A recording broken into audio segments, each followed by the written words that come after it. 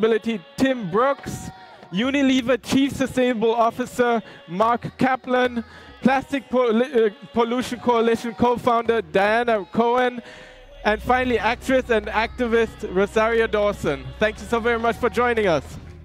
Spread out. Yeah. All right. That's our order. So good afternoon, everyone. This is the last session before lunch. So I certainly hope that it will whet your appetites, but that you won't leave early.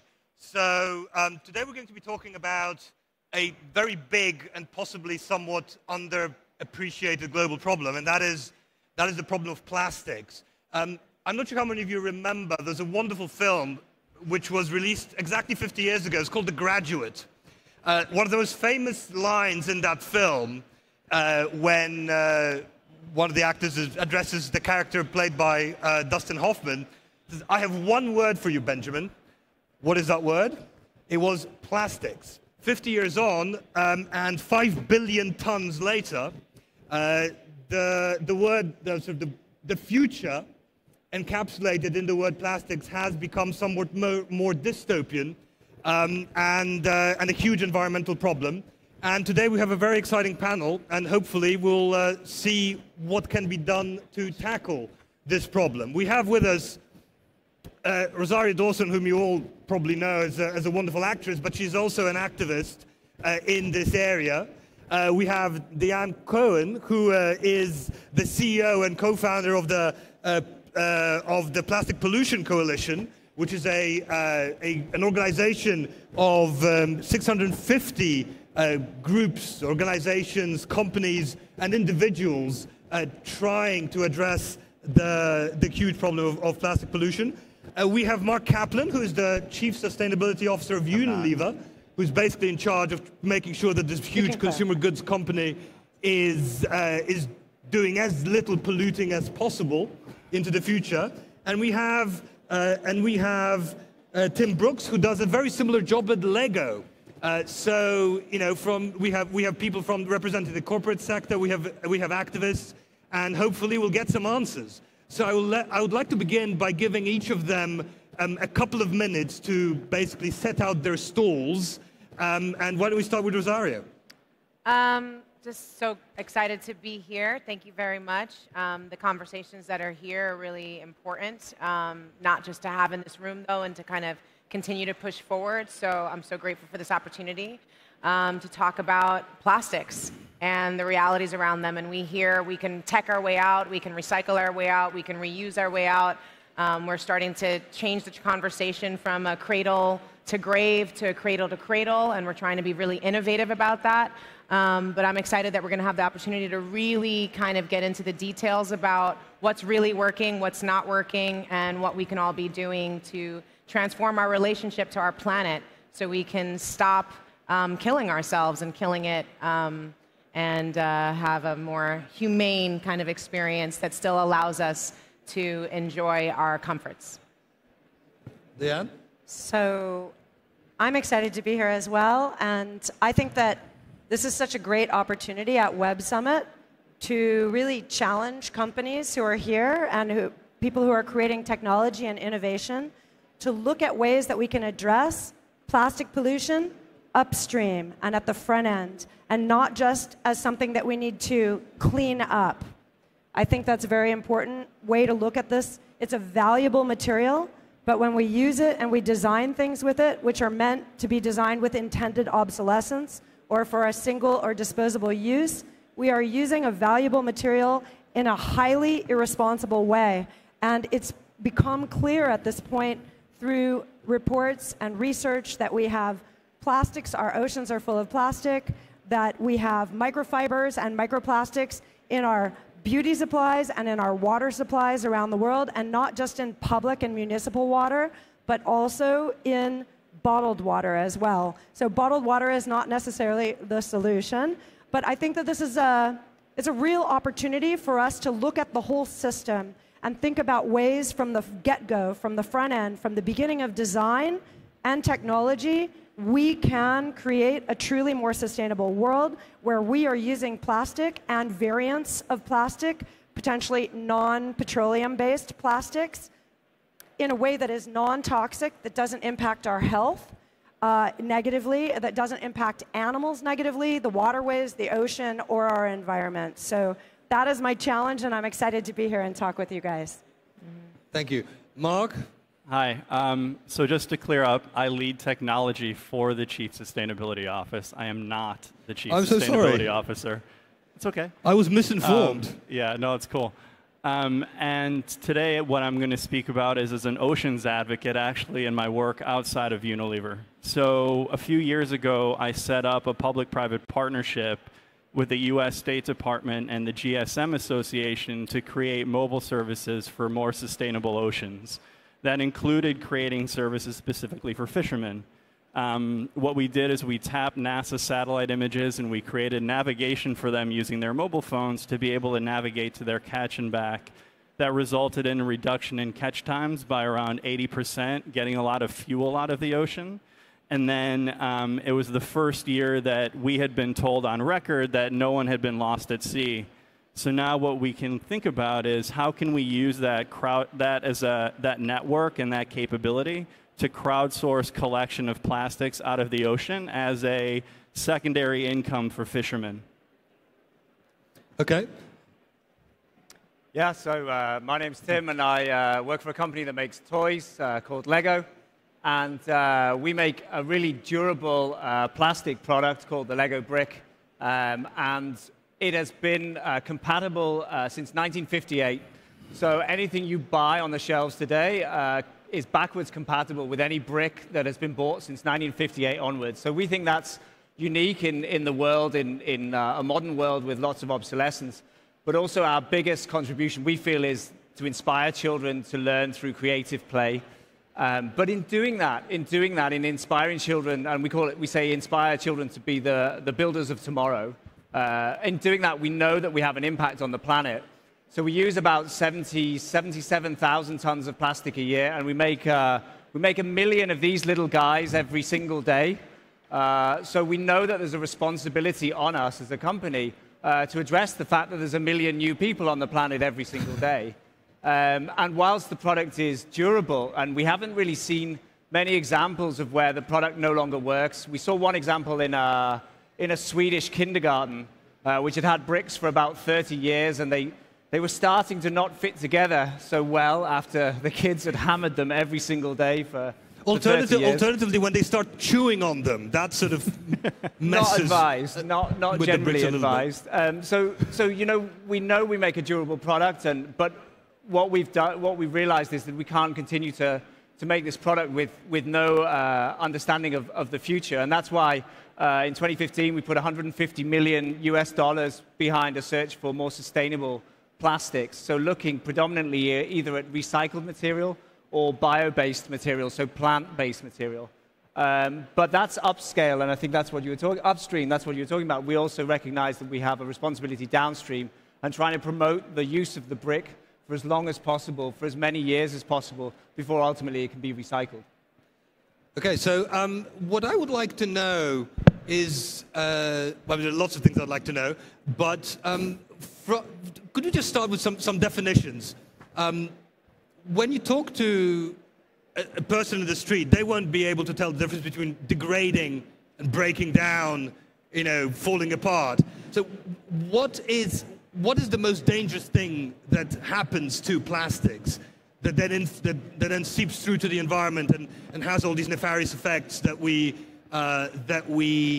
see today and that we want to stop? I could take that. Well, I mean, before plastic even breaks down, if we're packaging all of our food and beverages in plastic, and if that plastic is made using chemicals, plasticizing chemicals, like bisphenols and phthalates, these have been identified as endocrine disruptors. So small micro amounts are leaching into our food and our drinks, and they're impacting our health. And those chemicals have been linked to lower sexual function, sterility, infertility, breast cancer, brain cancer, prostate cancer, obesity, and diabetes. And that's just studies that have been done that are related to adults. It also impacts children in utero, babies in utero as well. So, I mean, it's a problem. It's a problem before we're even looking at how it breaks down or breaks apart in the environment. And it doesn't actually break down.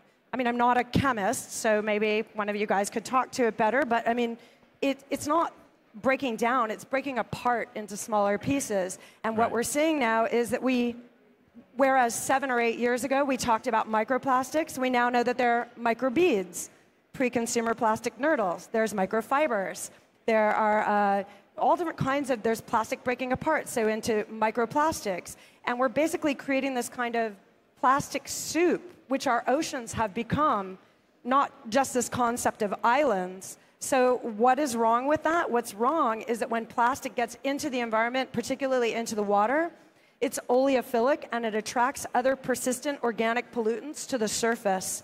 So you can have a tiny pre-consumer plastic nurdle, which basically has 1 million times the POPs attached to the surface, and it looks like a fish egg, and it's ingested by the marine chain that is potentially absorbing those chemicals into its body. And then many people in the world depend on seafood, or sea life rather, depend on sea life for their protein source. So it's like plastic pollution is one of those issues that's very insidious, and it's coming back on all these different fronts to bite us in the butt, and many people are not even aware that that's happening yet. Well, it's also because of the fact that it's derived from oil. So the entire oil extraction business and all of the human beings along that chain that are negatively impacted and affected by it, as well as looking at folks on the other side of it when it's clogging up waterways, it's getting into trees, so it's not only not looking great and actually creating really dirty environments, but it's actually preventing people from having access to water, creates flooding, it creates all types of things. So there's so many different issues around plastic, the dead zones that it creates, the birds that are falling from the sky because they're filled with plastic that they've eaten, so they're dying from toxicity and starvation. There's just many different chains upon which the plastic and it also unfairly impacts people in lower income communities, because oftentimes the industry solution to plastic is to incinerate it or waste to energy. And that is the least efficient thing that we can do with this material. It's a much more valuable material than that. And it really impacts people in lower income communities in that they are normally living more near to these incineration plants and then impacted by particulate pollution in the air and have higher levels of asthma, et cetera. So plastic pollution actually along the entire production chain of this material is an environmental justice issue.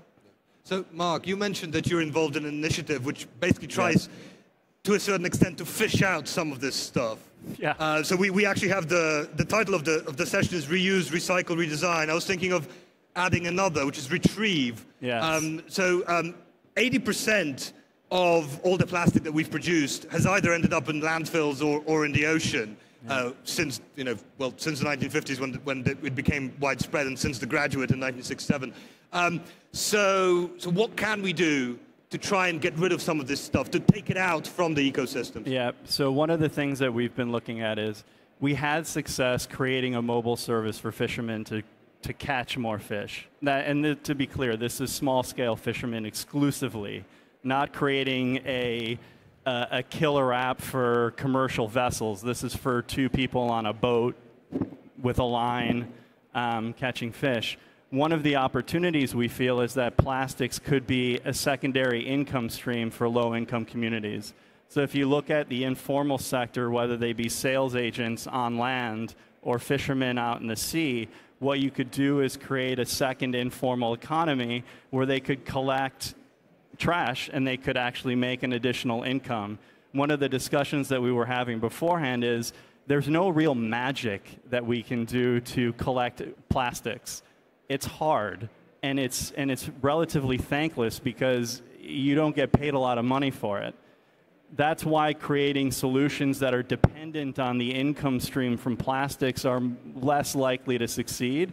Whereas if we could create something that's a secondary or even a tertiary income for someone, they could actually make that something that they could do on like a way back or a way out to sea, or on a return trip from dropping off a product that they've sold in a community, they could collect and bring back and retrieve.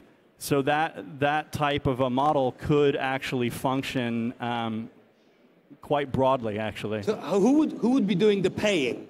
And where would the plastic thus retrieved go? So there are plastic banks, there are waste banks, there are a series of different solutions. But ultimately, at the end of the day, if you can really just strip away a lot of the branding, treat it like a commodity.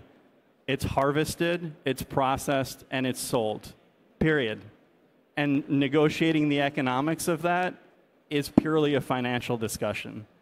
And if that type of a system could be formalized to the upstream, the informal downstream could function not dissimilar to the way consumer products are sold into remote areas. Right.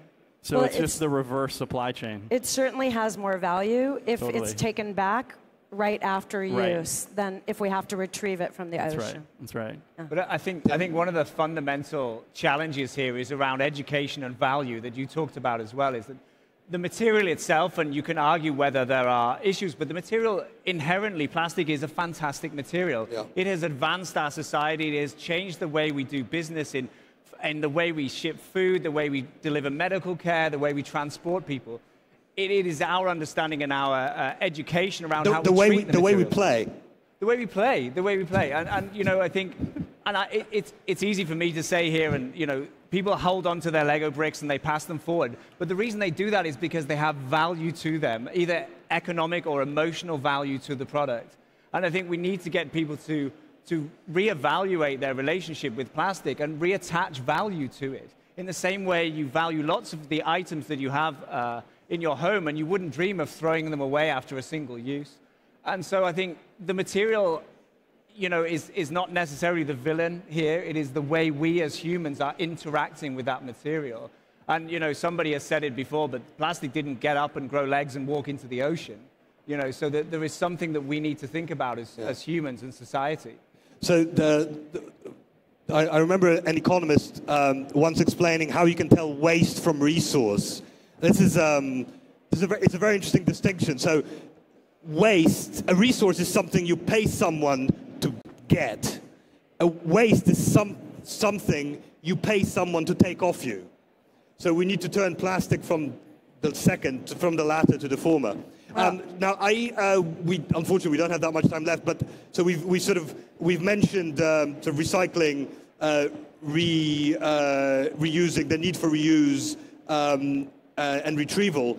I would like to hear a little bit about refusing to use in the first place.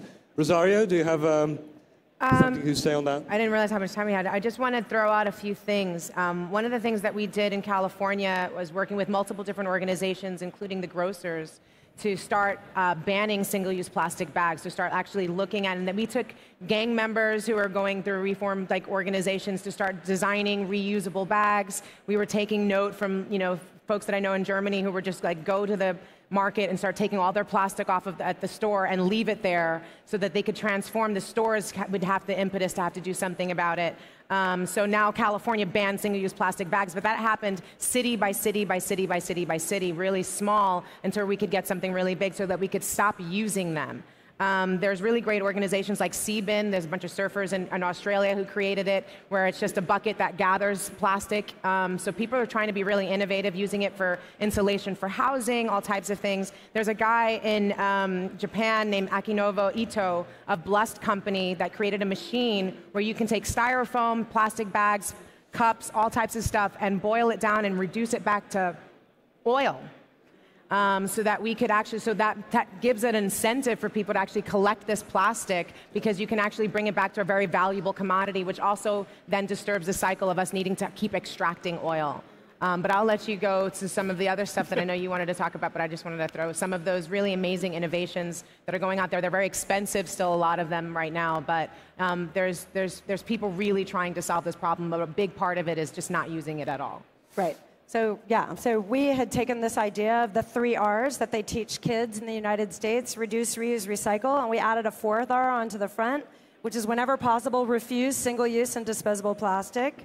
When you go out somewhere, hi, I'd like a lemonade, I'd like an iced tea, I'd like a margarita, no straw, please don't put any plastic in my drink. It's a very simple thing that you can do if you love straws. Don't suck, y'all. Don't suck. Yeah, don't suck. Don't suck. Stop sucking.